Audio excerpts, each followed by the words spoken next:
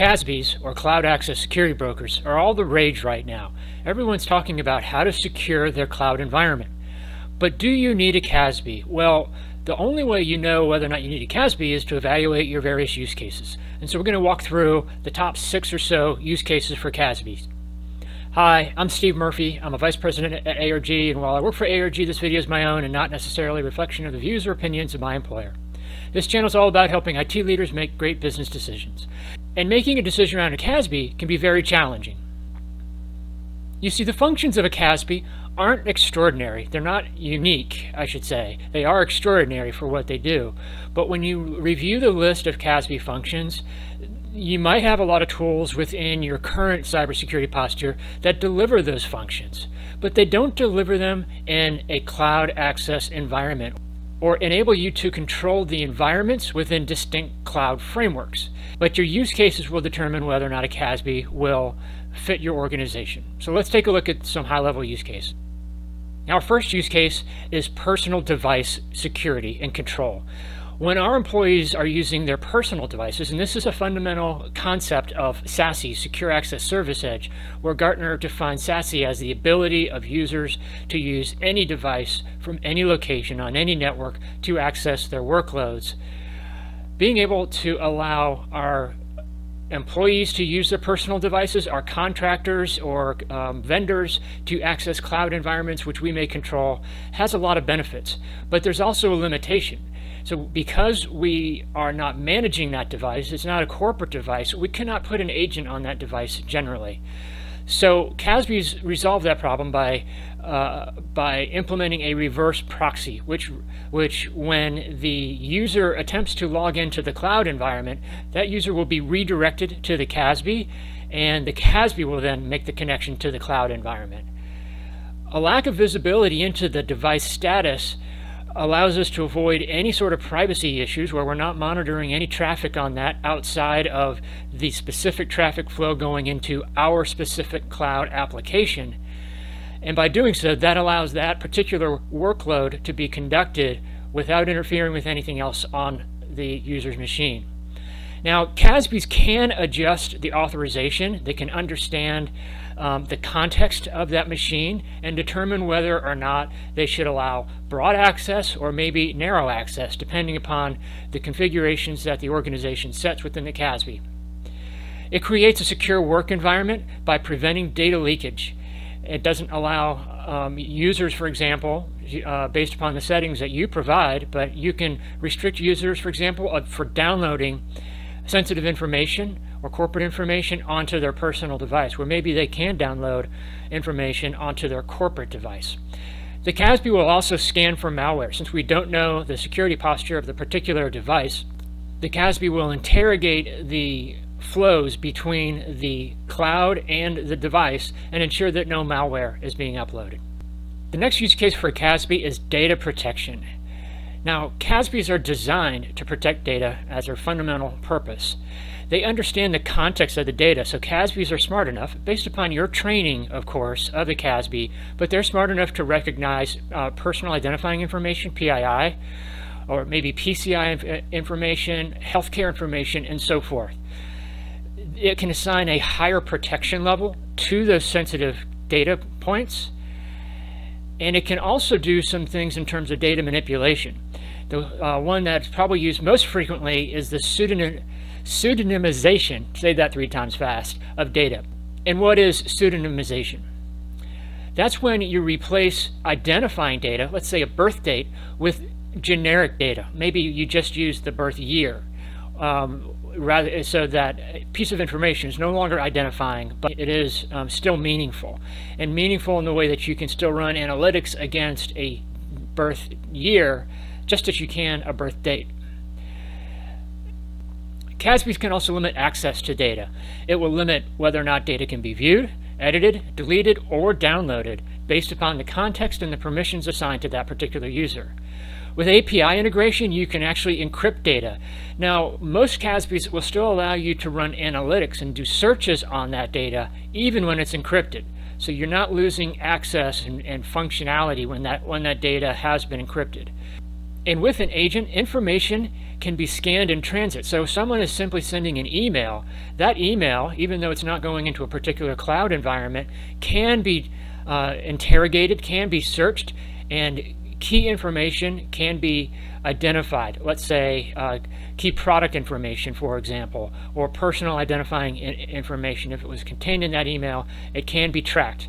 Now, if your users are sending files to people both internal and external to the organization, many CASBs have a form of digital rights management, which might force the recipient of that data to take some extra steps before they can open and view that data, like establish an authentication. Our next use case is account takeover. Now, most organizations have at least 10, and some organizations have upwards of 1,000 individual cloud environments that they're managing and monitoring. So the risk of an individual account within any one of those cloud environments being taken over is real, and CASBs can help with that. CASBs use user behavioral analytics through their detailed logging to ensure that users are operating consistent with the norms that have been established previously over time. It'll challenge abnormal behavior with additional authentication, for example, or establish automatic limits, such as preventing excess file downloads or preventing a user from accessing information that they normally don't access, even though they might have permission. If they see someone browsing a directory, which they do have permission to view, but they don't view frequently, if they see excessive browsing in that directory, they could limit or force that user into some other context before allowing that session to continue. I mentioned data encryption previously, but there's an individual use case around data encryption that's really important. If your CASB has an API interface into a cloud application, you can frequently provide encryption of your data within that cloud environment. Now, this allows you to independently encrypt rather than using the cloud service provider's encryption tools. You can independently encrypt your data, preventing the cloud service provider from ever viewing your information. And it also prevents them from accessing that information and maybe delivering it to a third party, let's say under a subpoena or warrant of some sort. Now, why would a cloud service provider look at your data and possibly give it to another organization? Don't know, but it happens, and you can protect yourself by encrypting your data both at rest and in transit with a cloud access security broker encryption algorithm.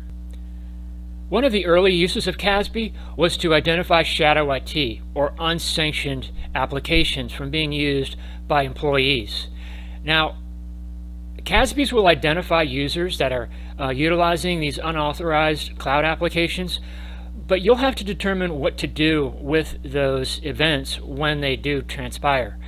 Most CASBs will provide you a risk score for the applications that your users may be accessing, and that will inform your decision as to how to deal with the individual applications. You can, of course, provide coaching and counseling if it's an issue. Some organizations allow basic access to cloud applications, let's say Facebook, as long as users are simply reading and posting innocuous content. But the CASB can monitor the post. And this is not necessarily snooping, but what the CASB will do is it will look for keywords or key identifying information that might reveal a risk to the organization. And it'll establish an audit trail of those interactions that will allow you to come back and establish a case in the future if necessary. Our last use case is compliance. Compliance is a great use case for CASB. In fact, most people use CASB for their compliance operations. Most CASBs provide templates that'll help you comply or set up compliance policy for things like GDPR or the California Consumer Privacy Act and other widely recognized compliance frameworks. CASBs record access to data, and they also identify records that might exist across clouds. So when someone exercises their right to be forgotten, for example, a CASB can help you identify where that user has records so they can be properly deleted. I also mentioned the ability for CASBs to pseudonymize information. That's replacing identifying information with more innocuous or more generic information, like a birth date with just a birth year. They can also anonymize information, which is completely deleting information that might be identifiable, or tokenize information. And now tokenized information is replacing information with substitute non-identifiable information, but it's different than encryption. So encryption has a mathematical algorithm. Tokenized is more of a random replacement with individual pieces of information, all of which help you maintain privacy of your users' records when they're out in a cloud environment. So what are some key takeaways here? Well, CASB, for most business organizations, except for the very large organizations, CASB is still a relatively new concept.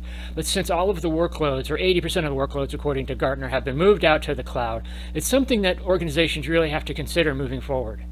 The CASB decision has to be use case driven. There are at least 20 different CASB offerings that I can think of immediately. Not all operate the same. They really haven't been commoditized yet. So you really have to understand your use case and work with the CASB providers that you're considering to have them demonstrate how your use cases are satisfied by their particular solution. Be sure that you get both a forward proxy and a reverse proxy CASB. Not all of your users will be accessing the cloud environments from corporately owned computers where you can put an agent that would facilitate a forward proxy. Reverse proxies allow your users to use pretty much any machine that they want to use while maintaining a high degree of security and control. And also look for CASBs with APIs into your key cloud environments. This will create a huge opportunity for you to gain additional control over your data. I hope this video was helpful. If you're considering a CASB and want to reach out for some further conversation, I'm happy to do that. My contact information is in the description of this video. Feel free to reach out for a conversation. And if you got some value out of this video, I'd appreciate a thumbs up, a like, and thank you very much in advance for doing that. That helps other people see this video.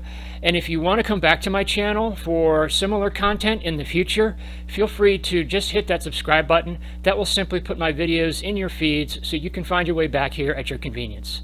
Thanks very much for watching, and I hope you have a great day.